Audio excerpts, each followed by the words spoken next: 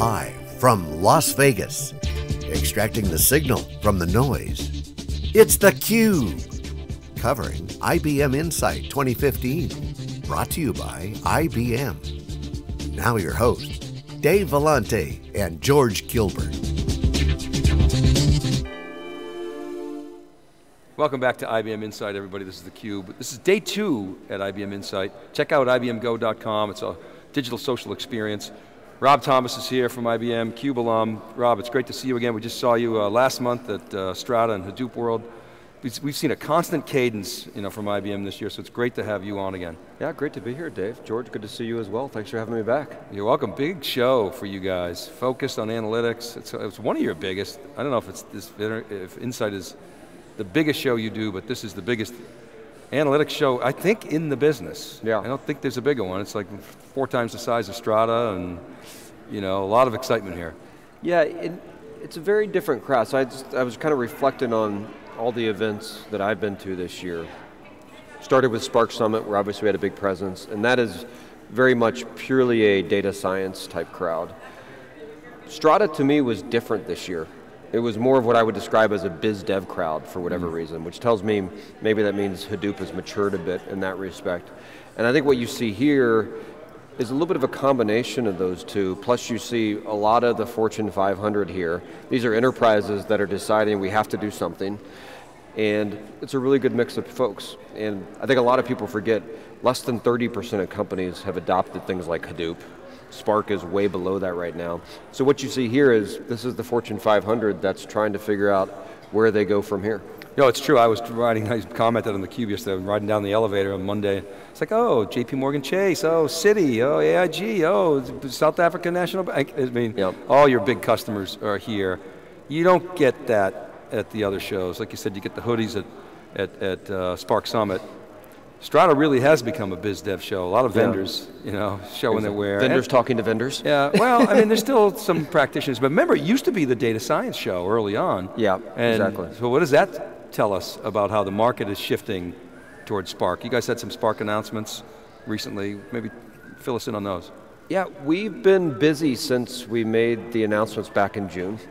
We continue to build up the Spark Technology Center in San Francisco. We announced this week that we've now enabled 15 products in IBM on Spark, ranging from commerce applications to some cloud applications to things like SPSS, advanced analytic algorithms running natively on Spark. So we've been very busy. You think back to the strategy that we described to the world in Spark, one is we're going to invest in the open source through the Spark Technology Center. We've certainly been doing that aggressively. 2 was we talked about getting IBM running on Spark, which is an example of what I just shared. And then 3rd was around how are we going to educate the world and help drive the data science revolution. So we've been very busy on that aspect as well. So yeah, I was saying off camera, we had Mike Tamir on and talking about that imbalance in supply and demand, and he was saying, I'm not worried about that there being a glut in data science. There's so much demand right now. I wonder if you could comment on that, what IBM is seeing. So it's been crazy. So we committed in June, we said we're going to educate 1 million data scientists. We are at 310,000 as of this week. And that's through avenues like Big Data University, it's through offline courses we did. We did a 2-day course at Strata. Think about it, that's pretty amazing in a 4-month time frame. The summer, I thought people were supposed to take the summer off. I guess that doesn't happen anymore. That's how much interest there is in this topic. And I think part of that is because traditional IT skills are under threat, is my view. Between cloud and data, that puts a lot of pressure on traditional IT operations, that type of thing. And so what I see is these kind of folks coming to the table saying it's time for me 2.0. I'm going to reinvent my skills, and data science is the place to do that. So one follow-up on something that you said earlier. You said enable a number of products on Spark. Yeah. You mentioned SPSS as an example. Just taking that example, what does that mean to enable products on Spark? So think about it this way. Historically, if you were doing advanced analytics, whether it was with something like SPSS or something like SAS, step 1 is move the data into SPSS, or move the data into SAS so that the programmer can actually then work within that environment. What we've done is we've taken all the intelligence of SPSS, the machine learning, the algorithms, We've pulled them out of SPSS, and we've built them directly on Spark using things like MLlib. So now you can run those same algorithms, where there's a lot of people in the world that know those, and you don't even need to use the SPSS engine, if you will. You can run them right there on Spark. And the reason that's valuable is, think about it, we've used Spark as the analytics operating system, pull data from anywhere, whether it's a mainframe, a warehouse, a database. You can now use your SPSS algorithm in one place and access all those data sets. So you're extracting sort of capability and function from the app, essentially, in that example, so embedding it directly into the workflow. That's right. So it can scale. It can scale, and it's much faster. You think about it, you no longer have to work with a data engineer to say we need to move the data from here to there. It's just, you just go and you run. If Spark was, if SPSS was sort of one of the first, so it's a tool, enabling tool, then we go sort of up the hierarchy, the 15 apps that are enabled, and then the next ones that come after that, what do they look like? We want to enable all of IBM on Spark. I mean, we used the analogy back in June of Spark is exactly what Linux was back in the day for operating systems. We think it will be that fundamental to how it plays a role going forward in every enterprise. So I'm not sure you're going to be relevant in the future if you're not building your portfolio on Spark. Let me give you one example of why. We enabled DataWorks, which is our cloud data prep service on Spark in the last 6 months. When we announced DataWorks last year at this show, it was 40 million lines of code. Enabling on Spark, it's now 5 million lines of code. Think about that. Was that 87%, 90%? It's so much simpler, and it's so much faster to work with data-rich applications on Spark.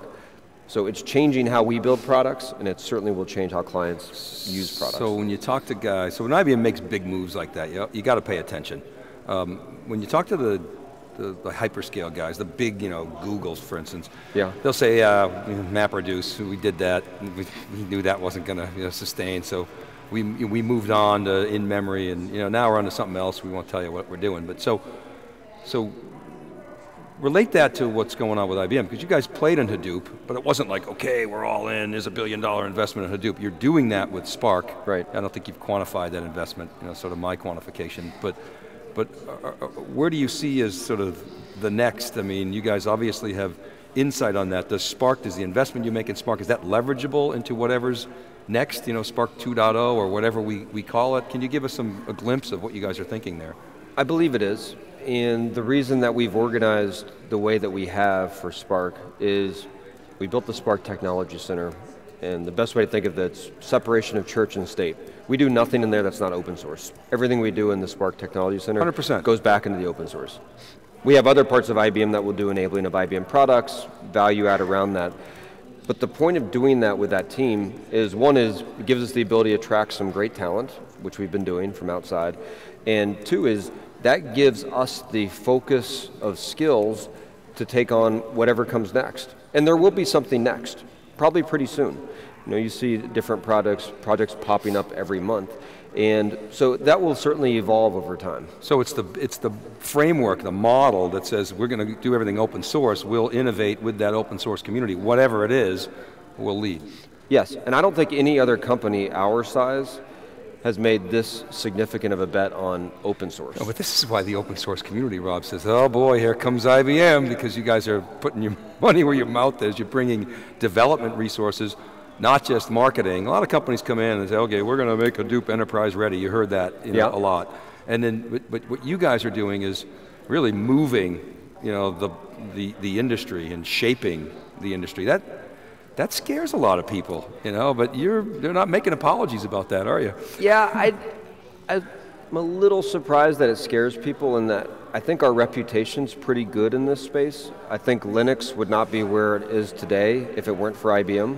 Yeah, I don't think people are afraid that you're going to, fork the code or go proprietary. No, you've got a track record there. Yeah. I just think it's, culturally, hey, this is, our little sandbox, and now all of a sudden there's this, big adult playing in it. We're actually much more immature than we appear. But IBM was... Case in point. Exactly, I'm the best evidence of that. But someone like IBM was necessary to be the sort of the commercial sponsor, the big commercial sponsor, from what's still seen as a little bit on the fringe.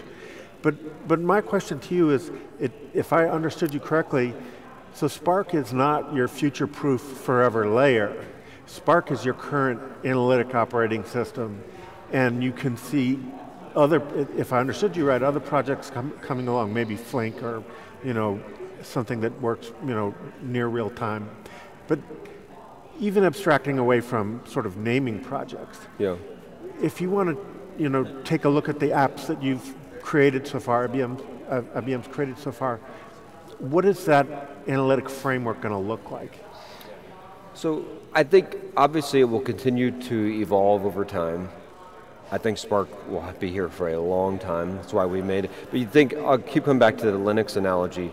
Support of Linux, and as Linux rolled out, it formed a lot of ecosystems off of that, right? And I think the same thing will happen here. I think right now we're focused on applications and data-rich applications. I think a very logical extension for Spark is going to be around IoT, Internet of Things, and you're already seeing some of those, but that probably explodes. I talked about in one of the keynotes this week, 50 billion devices by 2020 is our estimate for connected devices. That's going to require a new approach to technology and a new layer. Does that mean, just new layer on Spark, a new abstraction, or does that mean reworking Spark itself? I don't know. Every client I meet with, as I walk out of the room, I get a list of here's all the things that we want in Spark. Right. And I hand that to the guys in San Francisco and we go make progress on it. The biggest ones right now have been around Spark SQL and the back end and a little bit on Spark streaming. Those are the most common requests. Those will change over time, and I think my next list will probably be IoT type applications. It will continue to evolve. Okay, the requirements are changing so quickly, so the question is, can the Spark ecosystem respond without making a mess? And I think we're seeing kind of a mess in Hadoop, the Hadoop ecosystem right now. You're drawing parallels to Linux. Furrier and I, for years, have been saying, will there be a Red Hat of Hadoop? And it looks like Hadoop is more like Unix, Yeah. Really a fragmented ecosystem, or worse, a lot of people tugging at each other. So, will there be a Red Hat of Spark? Is that what IBM will be? I don't know. I think one thing that's been unique about our approach here for Spark, at least, is we've started with community, and by community I mean not only open source, but in terms of partnerships. We're partnering closely with TypeSafe, closely with Databricks, closely with Galvanize, who I think was on before. Yeah. And the whole thought here is, this is going to be done as a group. This is not IBM's thing. We're not confused about that. But we need a group to work with. The guys at TypeSafe, inventors of Scala, incredible guys to work with. Databricks has been an incredible partner, and together we kind of sit down and say, so what does the enterprise need? And it's a great collaboration that we have going. But what is IBM's thing is making money on top of it, open source, which so many people are struggling to do. One of the themes that we talked about at Strata Hadoop World this year is the market's overcrowded, it's overfunded, and it's profitless. That's not your model for open source. Right? It's like the exact opposite of that. And right now you've got companies that are spending 2 to make 1. Yeah. And it looks like they're pointed up, but they're losing altitude. And so if the funding dries up, it gets really interesting for you because you can pick up companies cheap. But you've got a business model around open source. Can you talk about that a little bit? Yeah, I think, first of all, Red Hat is a successful company. Mm. At the same time, if you look at Red Hat's market cap versus every other software company that was born that time, it actually doesn't really look like much of a success. Yeah, it's amazing because it's open source, but that's really the only because one. There's really no way to drive investor returns. And Whitehurst is going through a TAM expansion right now. Yeah. I mean, he's got to expand his TAM, and it's it's pissing some people off, frankly, but it's the right thing to do. And so that's difficult. So I do think there's very profitable businesses on open source, but they don't look like what we're used to. Facebook is built on open source, and what they deliver and what they use, their customers, the open source is irrelevant to them because it's just an enabler to an end, right? And I think that's the kind of model you will see IBM end up in, where it's not about us trying to monetize the open source. That's really not an objective. It's about open source provides speed, open source provides innovation, and then we can build creative business models off of that. We've talked about partnerships with the weather company as an example here that's been covered a lot. you sit that on top of something like Spark, it changes the access to data and the use cases. And so it's not about us, hey, you got to pay us for this open source, it's about, we've got these great data-rich applications that ingest weather data, that's how you make money. So it's a totally different approach. Well, and one of the first guys to ever point this out was Peter Goldmacher, way back when, said the guys who are going to make money in Hadoop / open source big data are the practitioners. Yep. That are applying these technologies. So is IBM a technology company, or are you a practitioner in analytics? Or enabler of the practitioners. Yeah, it's really, you're a practitioner in the sense that you're enabling the ecosystem. Yeah. So that's your sort of practitioner play, I guess. Yep. But it's a different model than what we're used to is, I make widgets and hardware and software and services and I go sell that. Your approach is to apply analytics to change industries. It is. So maybe we're a little bit all of the above there. I think the most interesting part, at least to me, is we can deliver very unique outcomes working in different industries. One example that came public just at the conference this week is the work we've been doing with American Airlines, where we've really modernized and moved their flight operations work to real time. And that's using things like streaming, it's also using other technologies like we've discussed here, and those are the use cases that excite us. And it's not because we're charging them for open source, it's because we're saying, together we can build this data-rich application based on IBM technology, which by the way, leverages some open source.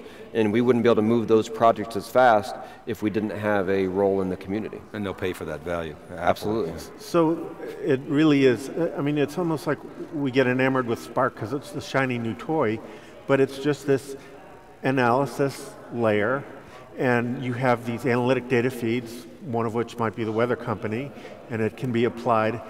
And you have other data-rich services and perhaps software components, and then the whole thing is composable by your industry experts. Right. And that sounds like the solution. That's right, and I think there's a lot of services work to be had in the next 5 years in this area. Traditional consulting, or a lot of the consulting business in the past has been IT integration. That's probably going to be less interesting services going forward, but there's a lot of services kind of in the vein that you're describing, George, around composable analytics. How do you actually get to these different types of use cases?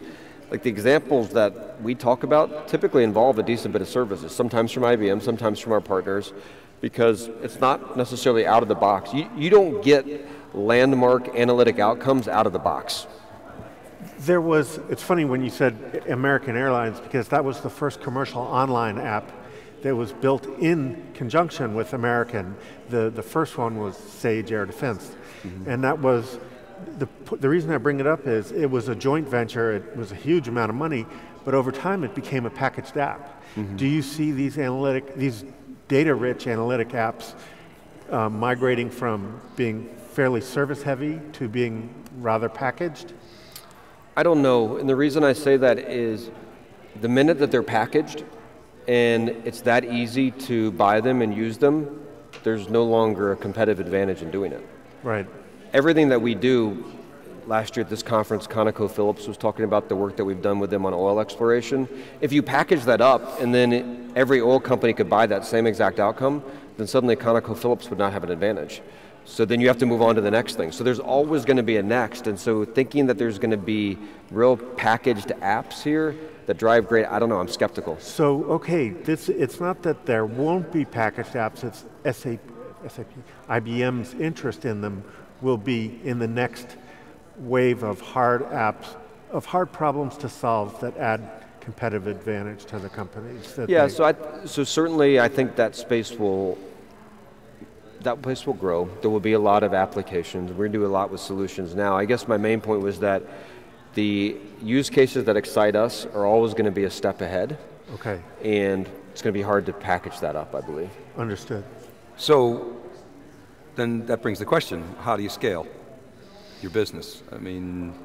It seems like the solutions business is repeatable. Right. But you're saying your customers want you to preserve their competitive advantage. Yeah. So it's not just speed, there's some unique IP. Is that IP developed by them, enabled by you? Add some color to that. I think the way you scale is through cloud delivery, because And as you build data assets over time, you start to monetize through data assets as an example. We kind of do that through some of the partnerships that we have today.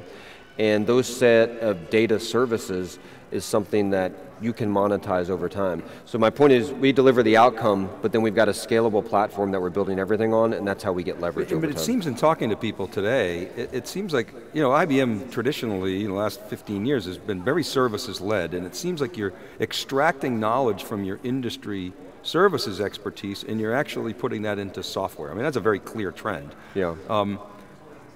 Yet you're saying that you're still preserving that competitive advantage for your customers. So am I correct that the services-led emphasis component is shrinking in favor of software? That's scale. Is that right, or am I misinterpreting that? I think that's fair. I think what you end up with, though, for some of these use cases is something that's probably, I'll call it 80-20 in terms of software to services. As opposed to 20-80. As opposed to 20-80 or 100-0, which is 50-50, all software, which is the ideal business. Yeah, right. It just, I think it's hard to get extravagant and extraordinary outcomes without having some service assistance. And it's not traditional service, it's not systems integration, it's data science work. I mean, we've got the largest private research staff in the world still. You give us a set of data, we can find things that you don't know about, and we can build interesting applications. So it's data science as a service? Yes. Yeah, okay. But continuing on that thought, if you're working deep with an oil and gas firm about upstream exploration, and you build this expertise about how to really find this effectively or with great efficiency, that model is something that's largely your IP because your data scientists are working in conjunction with the customer to do it. How much of that model stays with you? How much stays with the customer? Because if it stays with you, it's, again, no longer such competitive advantage for that customer. Well, it's three aspects. It's models, it's methodologies, and then it's the data. The data always stays with the customer. And it's really hard to get value out of the models or the methodology without the data. Okay. What we carry forward is we got the models to do this so it can become repeatable, back to Dave's point. We got the methodology so we actually know how to drive the outcomes. But data has to be part of the equation, which the clients retain for themselves. Okay. That's why I think it becomes a pretty good relationship where they do get a unique benefit, and then we can go work with others as well. Okay. All right, so what's next for you? We've seen you several times this year. Yes. And, going to keep this cadence up? You're going to accelerate that? Is there a flywheel effect going on? We have Datapalooza coming November 10th in San Francisco, November 10th through 12th. We're pretty excited about this. This is 3 days, build a data product, and it's almost sold out already, remarkably. Wow. And it's going to be a huge turnout. It's really a first of a kind, and we're doing this with a bunch of different partners, some of the folks that I mentioned before.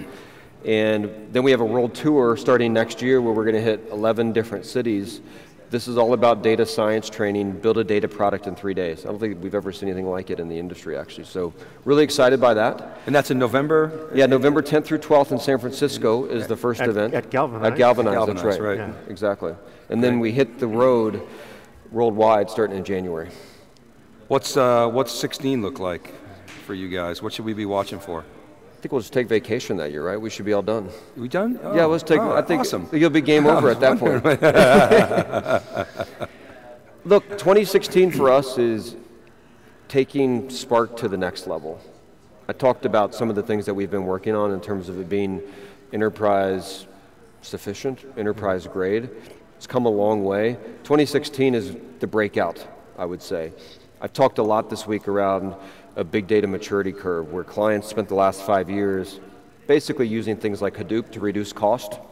And we are quickly moving to the exponential part of that curve that says self-service analytics, how do you make data available to everybody in an organization, and ultimately building new business models on the basis of data.